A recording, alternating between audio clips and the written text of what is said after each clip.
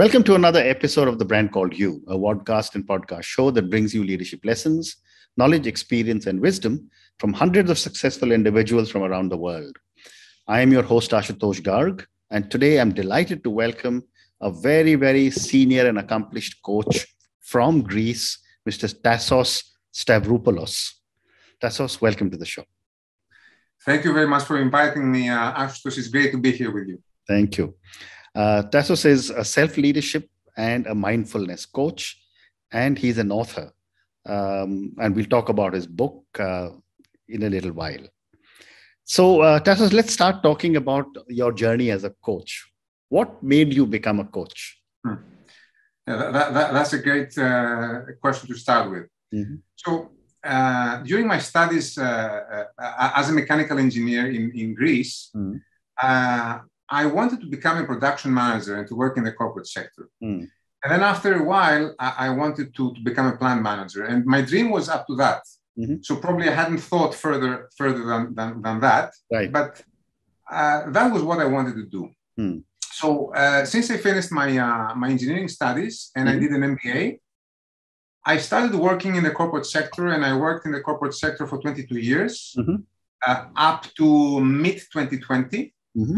I worked in one Greek company and 3 multinational companies in these 22 years. Mm-hmm. And I was privileged and honored to cover almost every position in the supply chain. So in quality control, quality assurance, purchasing, planning and production planning. I became the production manager I wanted to become. I became the plant manager I wanted to become. I trained my team and a lot of people in middle and higher management level positions from other subsidiaries. Mm-hmm. And eventually, I ended up becoming an operations manager. Mm-hmm. And then my professional path in life changed. Mm-hmm. As Tom Hanks says in Forrest Gump, life is like a box of chocolates. You never know what you're going to get. Right. Now, what was the reason for this change? Mm-hmm. There were 2 reasons. The first reason was that in the last 3 years of my corporate career, I felt that I was not aligned with my values. I was in conflict with my values. Mm-hmm. And this started from a professional relationship that did not feel open and authentic to me, which depleted me. And this created like a domino effect and a chain reaction in my life, because I became irritated and angry often, and I was almost always stressed. Mm-hmm. And I was certainly not who I was, who I wanted to become. Mm. So in autumn of 2019, by accident, I read something about a coaching program, an ICF accredited coaching program in Greece. Yeah. At that time, I had no idea what coaching was, but reading about the program, I said, this is what I need to be calm inside whatever is happening outside. Mm-hmm. So I decided to follow this program, and I finished successfully this program. And then in 2020, I felt that I wanted to learn more and dive deeper, and also get into an international context. So I followed another accredited coaching program from IPEC, which is an American coaching school. And here we are now, and the rest is history. Very interesting. So, a question to you, and I'm much older than you, but, when I was a young manager, a coach or a mentor would either be someone from my family, a senior member from the family, or a senior manager in my company who took a liking for me. Mm-hmm. What has changed now that has made coaching so relevant and people are willing to pay for it? Yeah. Well, I think that what has changed now is that the only constant is change, first of all. And we as people tend to gravitate to what is familiar to us. Mm-hmm.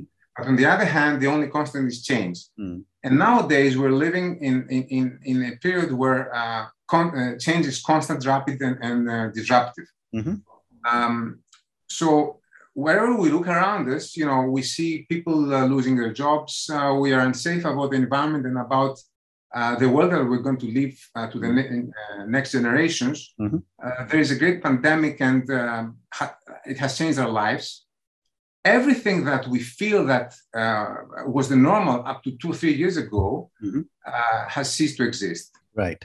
And on the top of that, there's a lot of fragmentation and compartmentalization, and it's only natural to feel overwhelmed by all this change that is happening in the world. So it is more and more important as individuals, I think, to become more adaptive to change, more agile, to be able to learn and unlearn, to be able to gain clarity within all this rapid change and disruption and distractions that we have. Okay.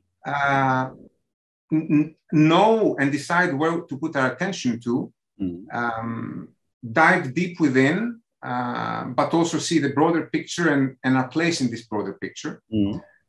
And also in regarding companies, there is a great shift from the old command and control model and paradigm to a new, completely different model, which is more diverse, inclusive, where the managers are not leading by instruction, they are leading or by authority, but they are leading through guidance and support, and they're more like a coach rather than a boss. Okay. And the employees learn to adapt and change and give this fresh energy and innovation and creativity to the company. So all this environment is, and all these things that I described are the things that coaching is working with people. So the world is more open to coaching, and it necessitates, this has become more and more important as the time passes, I think, for all these reasons. Interesting. And what would you say is the difference between coaching and mentoring? Well, first of all, to start with, both coaching and mentoring aim in supporting and encouraging the individuals in maximizing their potentials, in developing their skills, helping them become who they want to be. The main difference is that a mentor is somebody that provides guidance and wisdom and sometimes advice from his own pool of experience and his own expertise. So in the relationship between a client and a mentor, the mentor is the expert in the relationship. Coaching, on the other hand, in coaching, we believe that every person, every human being is unique and different. And every one of us is the expert in our lives. So the coach is there just to help the people to discover the answers that they already have within. They don't offer advice or solutions. They just offer this extra something that will facilitate and help people to discover who they are and what they want to do with their lives and where they want to go. Very interesting. So my next question to you is that, you know, when there's a contract between a coach and a coachee, I've often been asked, how long should this contract be for? That's a good question. Well, to starting, I can say that the average can be from 3 to 4 sessions up to 12 sessions, and this can take from 1 or 2 months to 1 year. Although there are some coaching associations that can last for several years, but in a smaller frequency and a smaller pace. The duration of the association depends on various factors. I think the most important are, first of all, the needs of the client, okay? The second is the chemistry between the client and the coach, because this is a partnership. So if the chemistry is not right, then the duration can be very short. If, on the other hand, there's a very strong bond and connection between the coach and the client, then this can last also several years.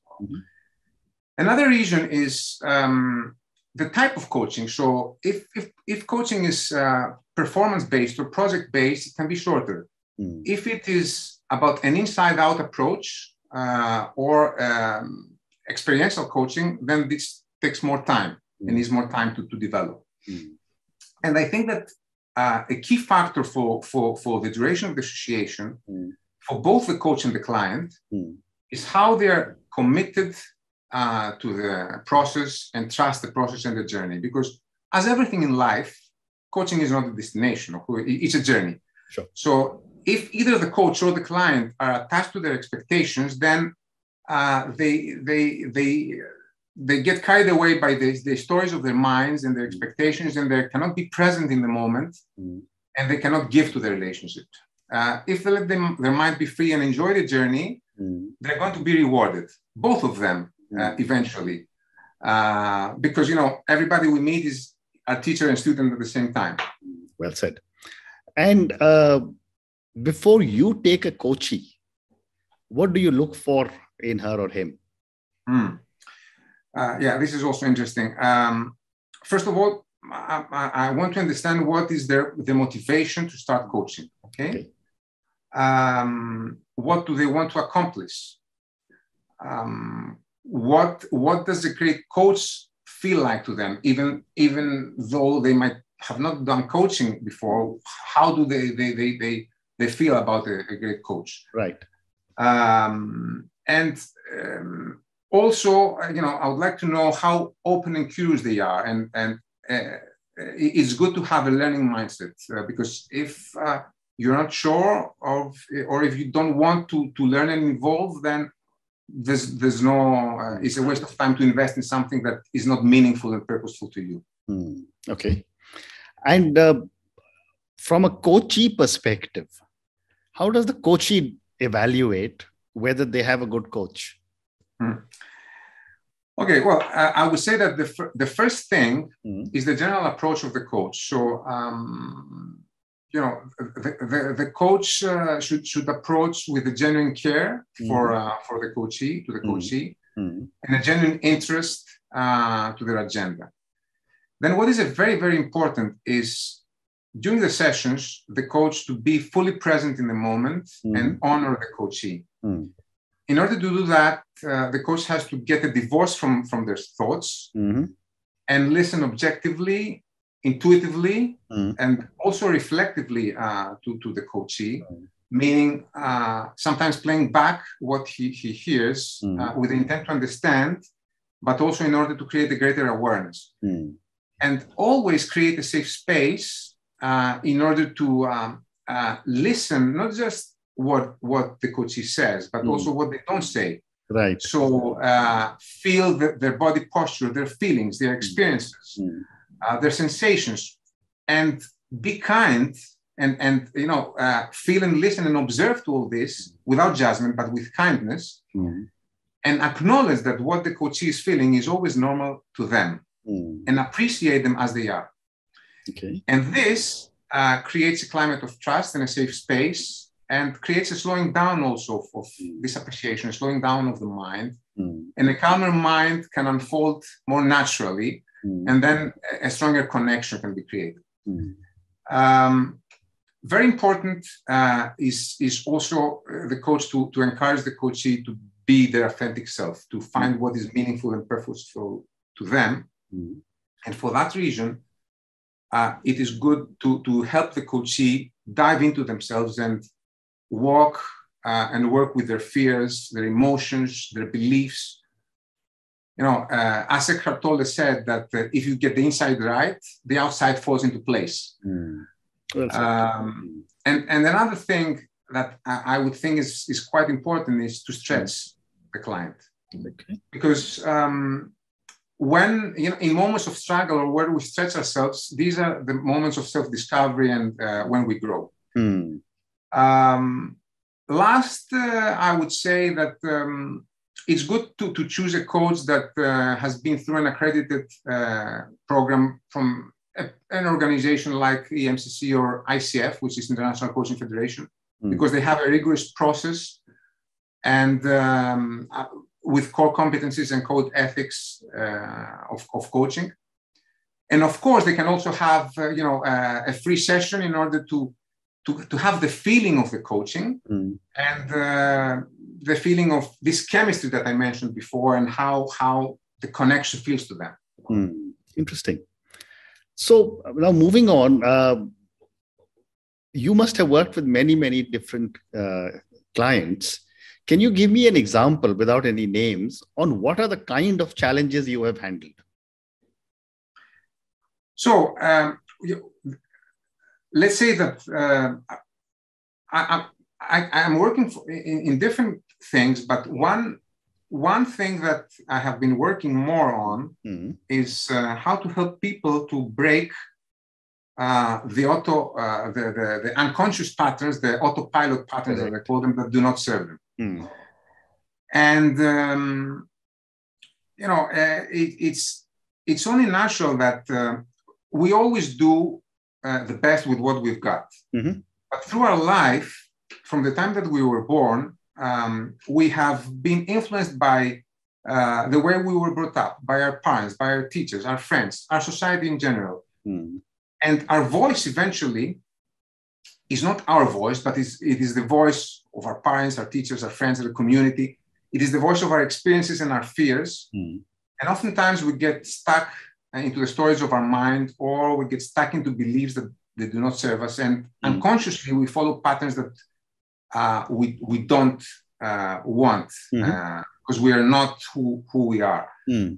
So in this case, what I follow is a certain structure that helps me and the client to be in flow. And the four constituents is, first of all, acceptance. So the most important thing is for the client and for every one of us to accept who we are with all our limiting beliefs, imperfections, and fears. And accepting who we are, with kindness and compassion, helps us accept also others as they are, because we know that everyone is doing the best with what they have. And this also helps us to accept situations that we cannot control. And acceptance is the foundation for every change in life. Okay. So we work on that. And the second stage is to be mindful. So to take a step back, see the picture from a broader perspective, and discern which are the patterns that are conscious and that not serve us. And just observe them with kindness and compassion without judging them.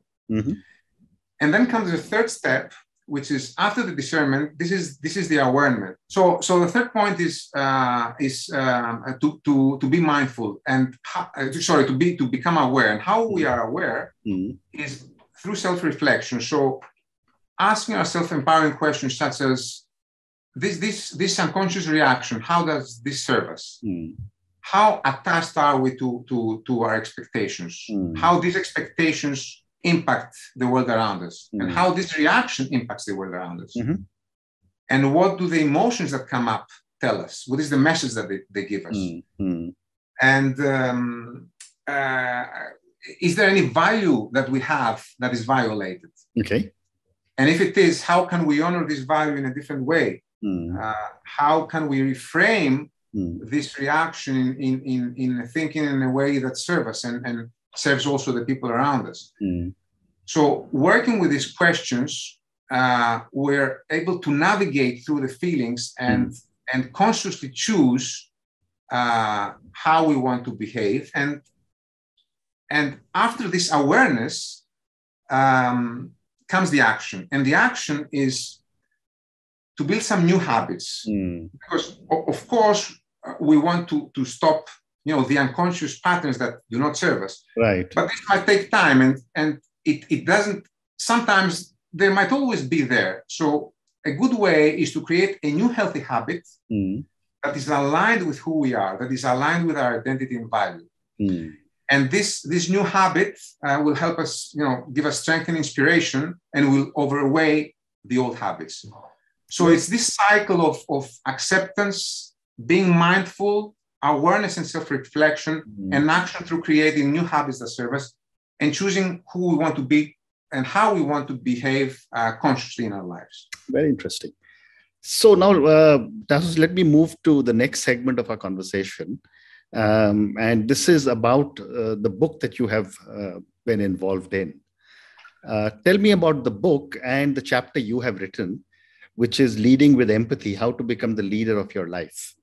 My book is called Visionary Male Leaders Embracing Feminine and Masculine Traits. And 15 people around the world with different backgrounds, from different cultures, different countries, offer a different kind of leadership, more inclusive, more integrative, and more diverse. Mm-hmm. And my chapter comes from a story of my own life from my corporate sector, where in a very difficult period of my professional life, I was pushing my team over the limits, and I was not the leader I wanted to become. And I had, by accident, I had my wake-up call, and I decided to listen more than I talk, to observe more than I act. And I changed completely the way that I operated as a manager and leader. So I made the meetings informal. I met the people where they were. I mostly listened rather than talked to them. I created a safe space, and through empathy and through acknowledging their feelings and who they are, the conditions were created to go to a new normal. And this is what my chapter is about. Amazing, amazing. And is this book available on Amazon and all over the world? Exactly. It's available on Amazon all over the world. Yeah. Okay, wonderful. So Tassos, on that note, I just want to say thank you very much for speaking to me. Thank you for talking to me at such length about your incredible journey as a coach. Thank you for talking to me about so many different aspects of coaching that you have brought to your relationship and your professional growth, along with your coachees. And thank you for telling me about the wonderful book that you have been part of and the chapter that you have written. Thank you again, and good luck. Thank you so much, Astos. It's been a great honor to be here with you. Thank you so much. Thank you for listening to The Brand Called You videocast and podcast, a platform that brings you knowledge, experience, and wisdom of hundreds of successful individuals from around the world. Do visit our website www.tbcy.in to watch and listen to the stories of many more individuals.